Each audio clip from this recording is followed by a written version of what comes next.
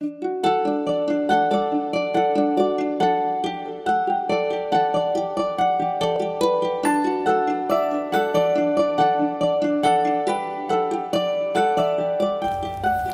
Felicia. Oh, hi Max.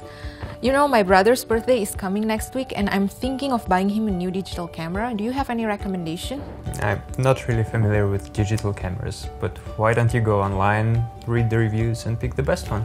Well, yeah, the problem is there are so many brands and models out there, not to mention millions of reviews about them. Well, it would be good to have a software that can go through all these reviews and try to help you to pick the better product. That will definitely be beneficial for consumers like us. Oh, I'll figure it out. Cool, sounds cool. At the moment, computers are bad at understanding English. In our research, we focus on sentences where people compare products to each other and try to understand this specific language of comparisons. We collected reviews of different electronic products and fed it to the software. It helped us to identify the user preferences with respect to the different characteristics and summarize it in a simple ranking form.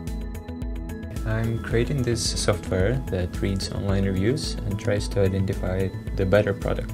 But now I have a problem. Some words are ambiguous and I can't capture it. Well, that could happen when words of different aspects are conflicting.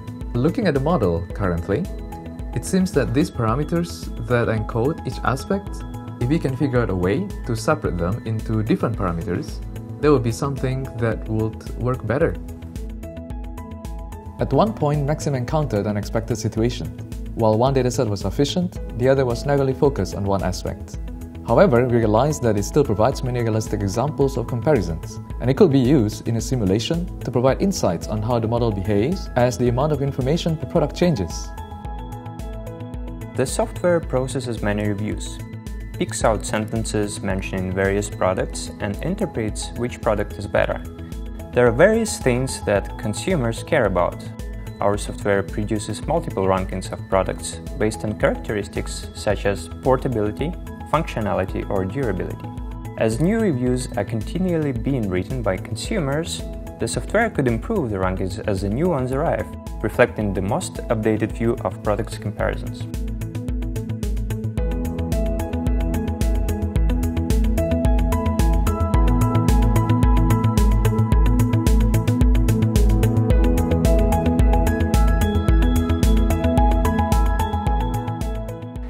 In online shopping, we must rely on online reviews and product pictures to guide our purchase decision.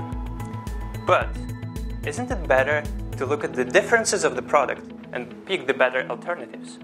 And that's what my thesis is gonna be about.